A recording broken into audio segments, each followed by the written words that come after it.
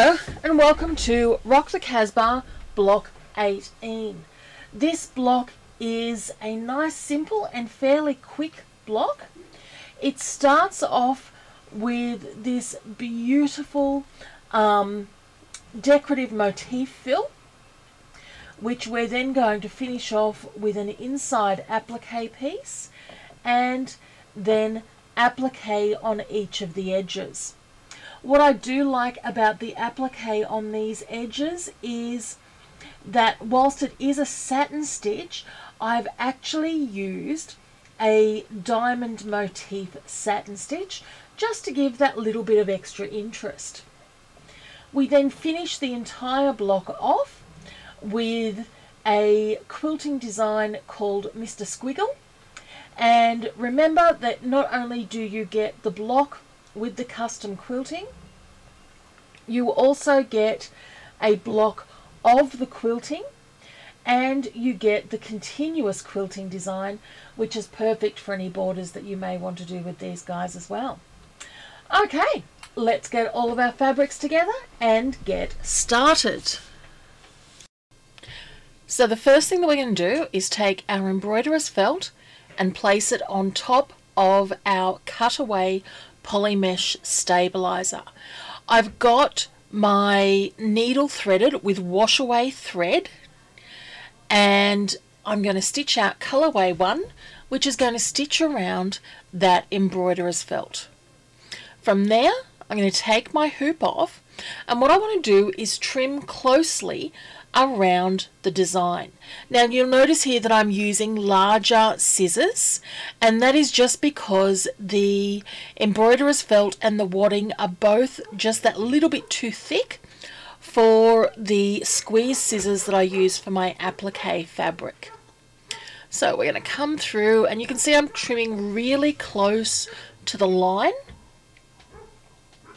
of our outline, and this makes sure that we don't have any of the embroiderer's felt in our seams. Now take your 100% cotton background fabric, lay it on top of that outline, and then we're going to stitch colorway 2 still with the wash away thread. So stitch colorway 2, which is going to hold that top fabric down on top of the embroiderer's felt and the cutaway stabilizer. When you're doing this, it's okay to smooth out with your fingers as you go along. And then as we come through, we are just going to continue that smoothing. Always try and make sure that you've pressed your fabric before you begin, and ideally lightly starched it as well. Okay, so this is block number 18, and the next part of this block that we're going to do is thread our needle with the thread that we're going to use, and I'm using the deep pink coloured thread here, and we're going to stitch colorway 3, which is the motif fill that provides the really background design for this stitching. Now don't be stressed about the speed that I am stitching at. I stitched this entire block at approximately 500 to 600 stitches per minute, but I've sped it up here so that you don't get bored as we are watching the video. I'm using polyester thread. I'm using an 1175 needle, and I'm using regular bobbin fill. I don't like to use quilting cotton in the bobbin. You can do it when you do the quilting if you wish. I don't like to do it for all the regular stitching because I find it is just too bulky over the entire project. At the same time as this is stitching out, it's a great opportunity to prepare and press your applique fabrics ready to do the applique on our blocks. Now I'm loving the motif design here. It is a and to best describe it, I guess it's a little flower in an octagon. And it's one of my actual favourite motif designs. I use it a lot in my work. Once we've done the motif, we are then going to, without changing colour thread, satin stitch right the way around this object, just to finish off that design. And the satin stitch, I really like. It gives the finish of it just a nice sexy finish. Okay, and you can see here that we're preparing for the satin stitch, and all of my satin stitches always have proper underlay on them. So you can see there where it's gone around, it's done the underlay. Now we're coming through and we're doing a satin. Because this stitch is not holding down any fabric, I have not outlined it with the regular satin stitch finish trim that I normally do.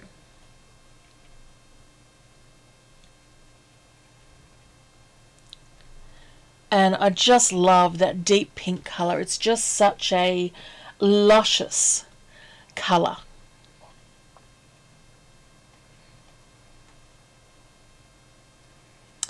Okay, so as we come along here,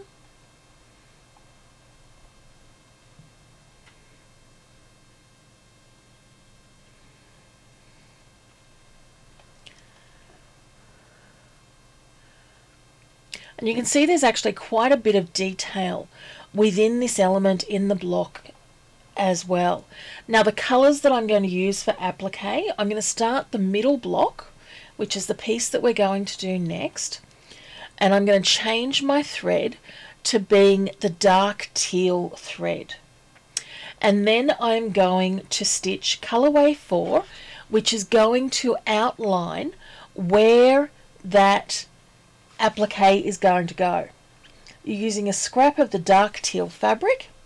I'm going to lay that over and stitch colorway 5 before coming through with my sharp squeeze scissors, and because they're curved tip they are just perfect for trimming away, and then stitch colorway 6, which is going to come through and add all of the satin detail. Because this is stitching on an applique object, I'm going to come through after the satin and do around the inside and outside of the satin stitch a triple stitch just to complete that that stitching and finish it beautifully. Other fabrics that I'm going to use in this block are the light teal and the wine coloured fabrics.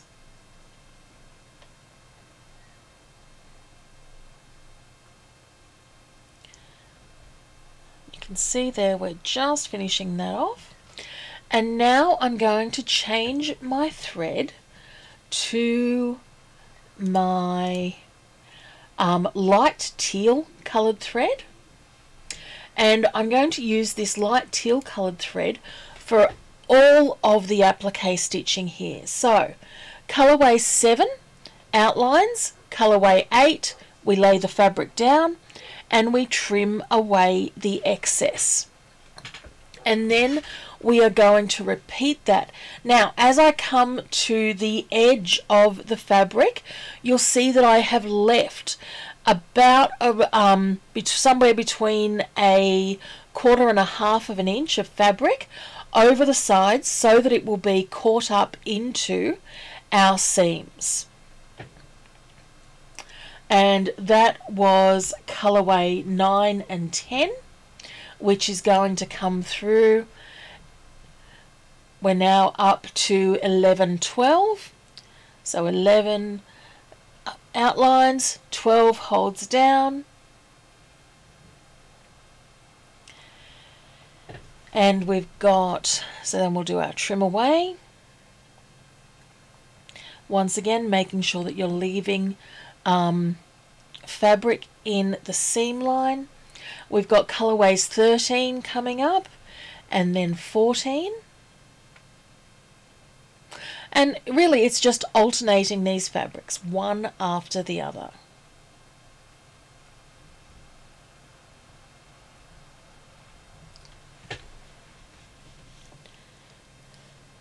Excuse my hand. What I love about the curved scissors is just how precisely they do cut. So colorway 15 and 16 with the teal in the bottom right hand corner, and then trim away, of course, before we'll do colours 17 and 18 in the deep wine colour.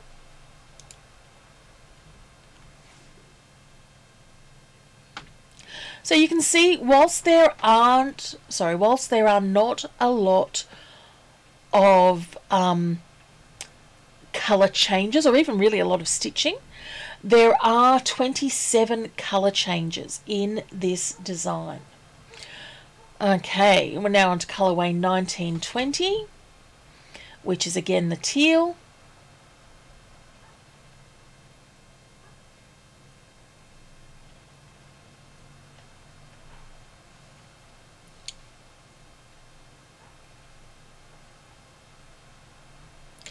And then 2021.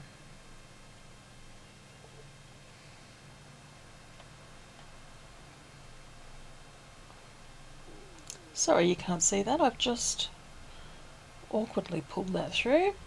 So colourway 21 is going to do the wine coloured outline, and colourway 22 is going to hold that down.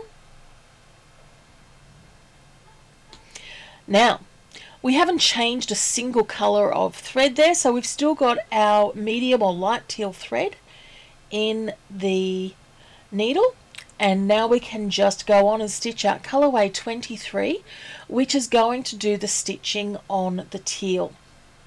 And the stitching on the teal, the stitch that I've used is a satin stitch. However, it is a diamond satin stitch, just for something a little bit different. If you are concerned about the fabric sort of showing through, you can use a fray stopper. However, I have not found that that was necessary. I found this stitch, even though it was a diamond stitch, was still a great coverage for this block. Now, whilst we're doing the deep stitching, this is a great time to start thinking about your backing fabric and your wadding. So making sure both of those are prepared, pressed if necessary. The wadding that I have used is polyester wadding, simply because it is what I had in my house. You can use, of course, whatever type you would like. So I've used a single type of backing on this quilt. As I've recreated this using the smaller designs, I've actually gone through and used scraps of fabric just to make it that little bit different. Okay, Murphy's Law says we have to change our bobbin at some point, doesn't it? So, excuse my arm, and come through, and almost finished with the medium or light teal colour.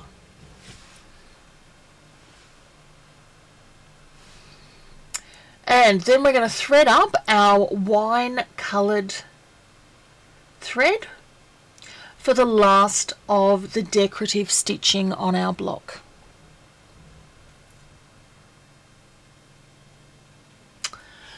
Okay, so let's go with the wine. Now, questions that I get asked about this quilt collection. The first one is, do you have to do the quilting with it? Answer is absolutely no. you can come through, and once the decorative stitching is completed and before you would be putting your backing on, you can just stop the block there and you can piece it together however you wish. That is totally up to you. Second questions that I get asked is, do I have to use embroiderer's felt? No, you don't. The reason I use it is because I think it gives a better finish, and I am all about the look of it. I'm loving that embroiderer's felt is really lightweight and therefore is just perfect for not adding a whole lot of extra bulk into the quilt. But whether or not you choose to use it is totally up to you. When it comes to quilting your design, what thread you use to quilt it, once again, is totally up to you. I like to quilt in my polyester embroidery thread. I find it is strong enough. I like it because I've got plenty of colours, so I can always colour match. Having said that, if you are a cotton person and you want to use cotton, go for it. That is totally your prerogative. You can see here the satin is just going to finish those two seam areas off beautifully.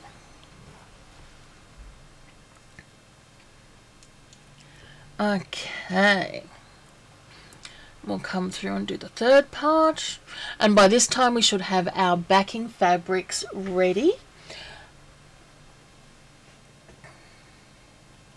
And I do just love the way the machine stitches. So an 1175 needle is what I used. I used about 3 or 4 needles through the entire quilt process. Different ways that you can see when it's time to change your needles is, for me, when I have trouble with the automatic threader, it's generally a sign to me that I need to rethread, or when the threads start shredding.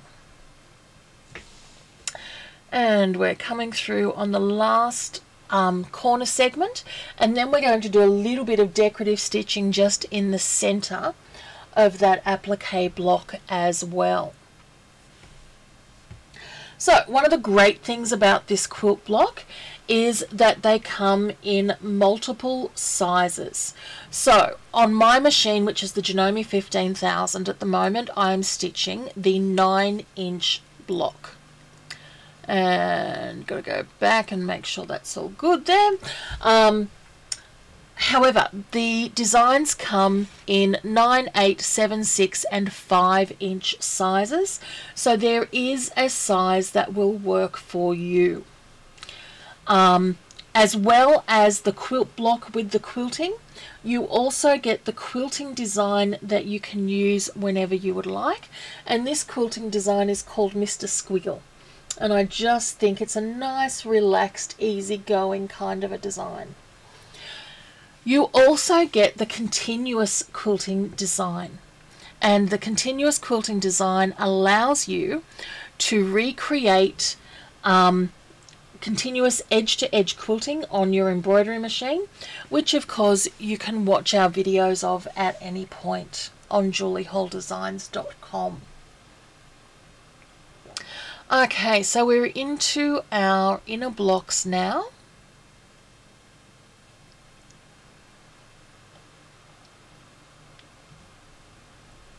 And we're going to come through. So by this time in the quilt, this is block 18, and this is part of the 7th month of designs.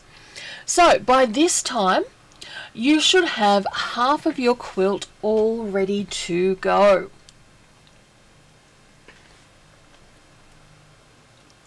And I'm loving, I've got mine on my wall up here, and I'm just loving looking at it, and I'm really using it as inspiration for encouraging me to do my to pick out what sort of borders I'm going to put on my quilt.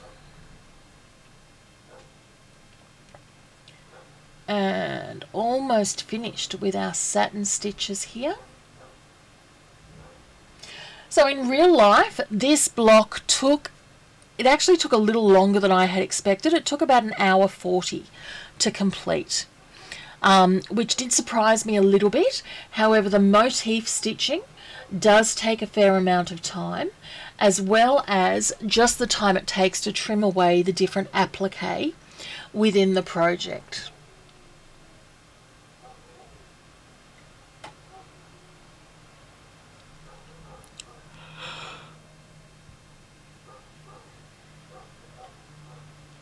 Okay, and our stitching's nearly finished. So what I'm going to do is get my wash away thread ready again. And I'm going to thread the needle with the wash away thread, ready to put the wadding and the backing on. So first things first, I'm going to pull my hoop down, and then I'm going to flip it over so that I can put the wadding on the back. Now what I find is, and of course I've got to do the trim up, what I find is that I do not need to use my magnets or anything. I'm finding that the hoop itself is enough to just pop that down. So I've got my wadding and I lay it over, and I'm going to stitch out colorway 25 and then come through and trim away all of that excess fabric. If I then lay my backing fabric on and return the machine to the hoop, stitch colorway 26 still with the wash away thread on.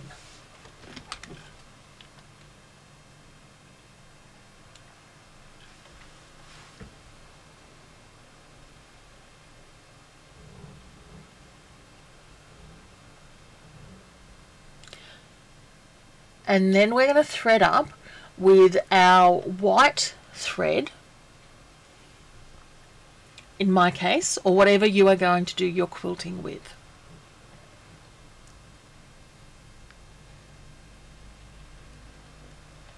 So come through, thread with my white thread, and I'm going to have it do my quilting.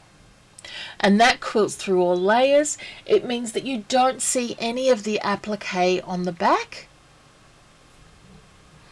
and just makes for a much nicer project and a more traditional looking quilt on the back as well. Once again, naturally I have sped this up, but you can see how beautiful that quilting stitch is coming through.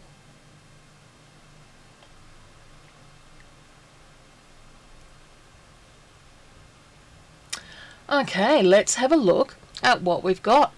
Here is our completed block. I'm loving the way the colours work together. If you are doing a smaller size block and you want a larger quilt, play with your colours and the blocks will look like totally different blocks. Thank you for joining us today. We look forward to seeing you next time. Bye.